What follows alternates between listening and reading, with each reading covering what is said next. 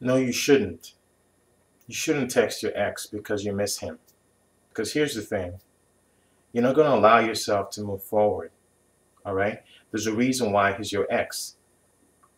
And you miss him, so you want to text him. The only reason why you want to do that is because you want to feel that connection with him. Maybe you're holding out hope that the both of you can get back together. See, that's the wrong mindset to have.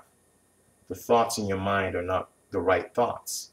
What you should be thinking right now is about getting your life together, moving forward with your life. If you text your ex, then that means you haven't moved on from your past relationship. And if you haven't moved on from your past relationship, you're just going to stay stuck in limbo, constantly thinking about your ex, hoping that you get back together. Meanwhile, your life is passing you by, and more than likely your ex has moved on with their life. So it's not a good idea to text your ex just because you miss him.